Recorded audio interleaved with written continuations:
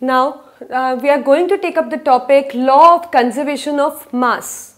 So first of all, the question comes in mind, why we are studying this topic under this? We are not considering the mass, we are just considering the matter. So I would like you to know that we are doing this topic to explain the behavior of matter, that is the main property of matter, that is indestructibility of matter. What does it mean? It means matter can't be created nor be destroyed. Keep in mind please, matter can't be created nor be destroyed. Now, from where does this came from, that matter can't be created nor be destroyed? So, it came from the postulate of Dalton. Dalton said that matter is made up of atom. Matter is made up of atom. And he also postulated and proved that atom can't be created and nor be destroyed. We cannot create atom and we cannot destroy atom. So that means it is applicable to matter as well, that matter can't be created nor be destroyed. So this leads to the formulation of the law of conservation of mass. Actually this law of conservation of mass is obeyed by the chemical reactions. It is obeyed by the chemical reaction. Now the question must be coming in your mind, what do you mean by the chemical reaction? What exactly the chemical reaction is? So before we take this topic, law of conservation of mass, I want you to know that what actually the chemical reaction is. See, chemical reaction is a process in which some substances are mixed and some new substances are formed. This can be this, anything. So I'll explain you from the daily example. See, when you make tea, how you make tea? You take a pan, right? What you add into it? You add water, you add milk, you add tea leaves, you add sugar, and after when you supply heat, what happens? It turns into a tea. When you sip a tea or when you see a tea, what do you see? Are you able to see the tea leaves? No, you are not able to. Are you able to see the milk? Are you able to see the water? No. They all unite to form a single substance. So this is how the chemical reaction takes place. So that is also a chemical reaction. One more example is coming in my mind. See, you take milk, what you add? You add a small, say a spoon of curd to it, stir it well, and you keep it aside wrapped by a warm cloth or something like that. What happens when you look in the evening? What happens? It turns into the curd. That is also a chemical reaction. Similarly, one more example from your daily routine. You take a milk, you add you can say a few drops of vinegar to it, and you heat it. What happens? It changes into the cheese. That is also a chemical reaction. You don't get to see the vinegar drops or milk in it. You get a single substance, that is cheese. They are all chemical reactions which are taking place. So coming to the point, what is actually the chemical reaction? It is a reaction in which some substances are mixed and some new substances are formed. So the substances which we mix are called as reactants, and the new one which is the result of the reaction is called as product. So I am repeating a definition for you, listen to it. Chemical reaction is a process in which some substances are mixed, that is the reactants are mixed, they unite to form the product. That means old bonds are broken and new bonds are formed. So chemical reaction is a process in which reactants react to form products. See, and representation of chemical reaction is done with the help of chemical equation. What we do in chemical equation? See, we have two types of method to represent. One is word equation and other is chemical equation. Word equation, see, if I take an example, carbon plus oxygen, plus means we are mixing them. Okay, so carbon plus oxygen give rise is indicated by an arrow, carbon dioxide. So this is a method to represent chemical reaction in terms of word equation.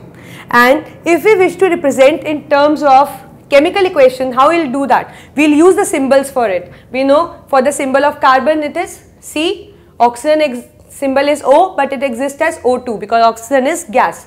Give rise to means again arrow, and it will form carbon dioxide, so we will use a molecular formula. So molecular formula for carbon dioxide is CO2.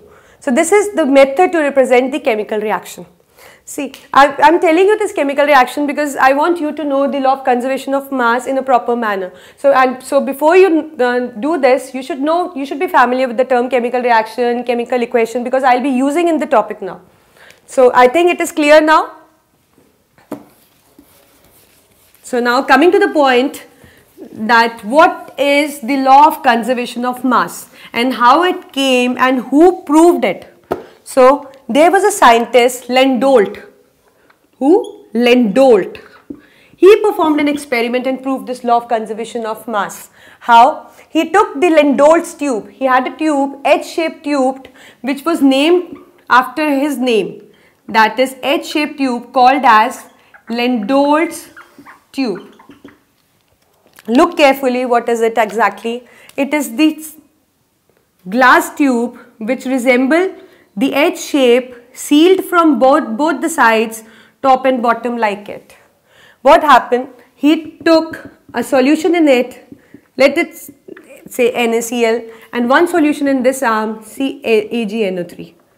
As you all know, NaCl is sodium chloride and AgNO3 is silver nitrate.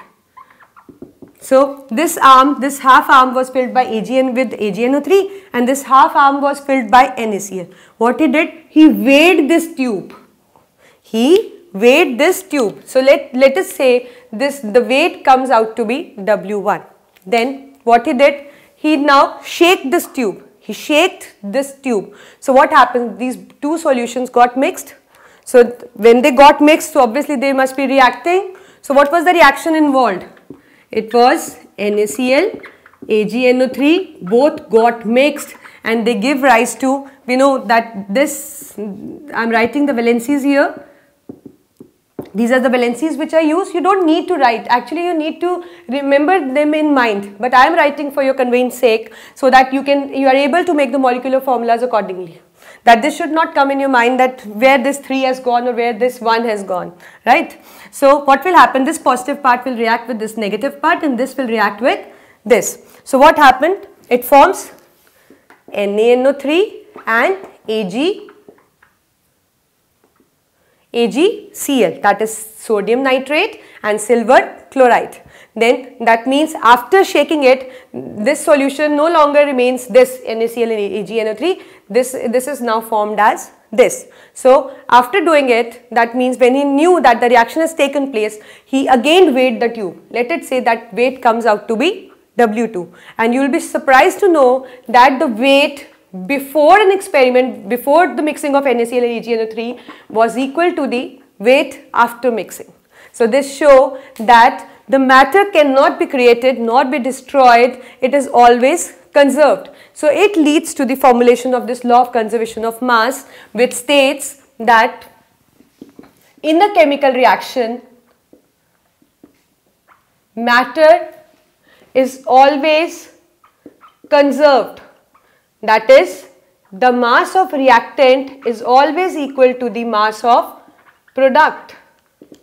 So we can also illustrate by taking into account their masses. See, before we know the atomic mass of Na is 23 and for chlorine it is 35.5, for silver it is 108, for nitrogen it is 14 and for oxygen it is 16. So let us see the mass weight of mass of the reactants first. So how we calculate the mass of NaCl? Na is 1, so I take it as 23. Two different atoms, we put plus sign. Cl is 35.5. Now taking into account AgNO3, Ag is 108. Ag and N both are different, so I am putting plus. N is 1, atomic mass of 1N is 14, so I am putting 14. N and O different atoms, so again we will be putting plus. 3 atoms of oxygen and 1 atom weighs 16, so that means 3 weighs this much. So similarly for it, NaNO3, Na is 23, N is again 1 atom 14, 3 into oxygen is 16, so 16. AgCl, Ag is 108, Cl is 1 atom, so 35.5. So when you will solve it, you will get to see the mass of these reactants was matching with the mass of the product. You can easily add them and you will see the result is totally same. Let it say this is X and this is Y. The total of this reactant and total of this product is Y. So we will get to see that the values of X and Y is same. That means mass of reactant is always equal to the mass of product. This shows that mass can neither be created nor be destroyed in any chemical reaction. It is always conserved.